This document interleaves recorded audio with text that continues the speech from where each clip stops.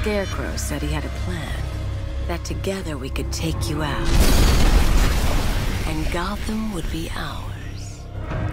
Over my dead body. I believe that was the idea. In this game, Scarecrow comes to destroy Batman, basically. Every aspect of Batman is challenged. Every aspect of his identity is challenged. Alfred, analyze the militia forces, troop deployments, equipment movements. I want to know exactly what I'm up against.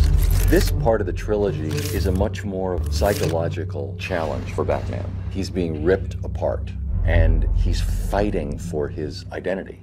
For me as an actor, it was a blast to get to flex those muscles. Where's Scarecrow? Go to hell! Where is he? Talk! Or I'll crush every bone in your body.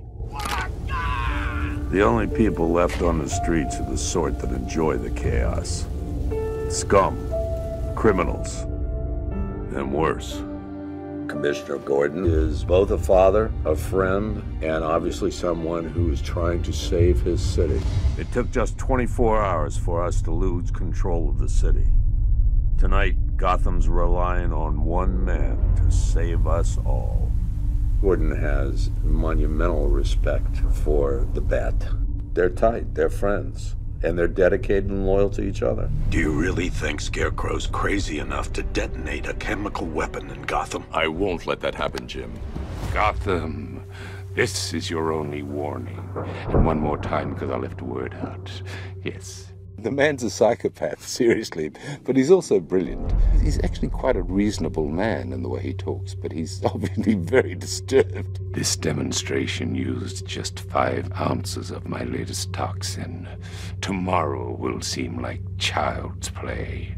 It's been an interesting character to approach because I don't sort of get to use one of the monster voices that you sometimes get to use in games. So we've got to sort of get that incredible eeriness in the voice without overdoing it. All that remains is for you to watch as I drag your beloved Gotham into oblivion. In this particular game, he draws together all the other villains that we've met over the last 75 years and brings them into one place to finally try and bring Batman down. His one desire is not to kill Batman, but to humiliate him, to reduce him to ashes. In death, he has nothing left to fear. Your vengeance will come. What Scarecrow works out is that if he can make Batman feel fear, then he will have won the day, because then he will expose him to the world as a fraud. Oracle, I need the location of Unit 247. Already working on it. This is not the first game that Barbara Gordon has been in. You've heard her voice in the past, but this is actually the first game where you get to see her.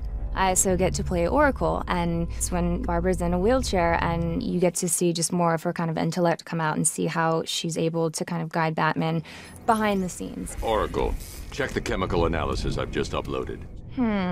It's gonna take a little while longer. Drop by the clock tower when you're ready, and I'll show you what I've got so far. How's my dad doing? He's holding up. Somehow, he always does. The relationship between Barbara Gordon and Commissioner Gordon, it's a loving relationship, but it's secretive. I hate lying to him. He'd kill me if he knew I was still in the city. She kind of withholds a bit of information because he would never want his daughter involved with what Batman's doing because it's so dangerous. So, you know, I think she keeps her secrets from him to protect him from worrying about her. Sorry, I've got to go. Stay safe, Barbara. The biggest surprise about the game is that this is the first time that you actually get to drive the Batmobile. You know, in all the other games, they get to be the Bat, but in this one, you actually get to drive this vehicle, and that's something that they haven't done before, so I think they'll have a lot of fun with that.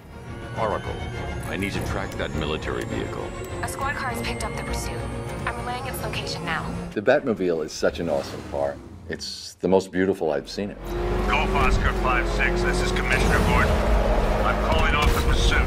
It's too dangerous. You're in it. You know, you're in the Batmobile, you're in the chases. It's great. Perhaps the main reason I wanted to play Scarecrow is because I hope he might get to drive the Batmobile. And no one does that. Wouldn't that be so cool to say, I was the character that drove the Batmobile? I'm not saying it's happening, but that would be a great thing to do. We're trying to make this absolutely great. Just seeing the landscape of Gotham, seeing what some of these characters are, I went, dude, look at that. I mean, it's impressive. Visually, it's astonishing. It's always exciting to be at the cutting edge of things, and I just feel like this game is really at the cutting edge. It's astounding. It's a beautiful, beautiful world that they created. It's just very, very complex, and I did not expect that.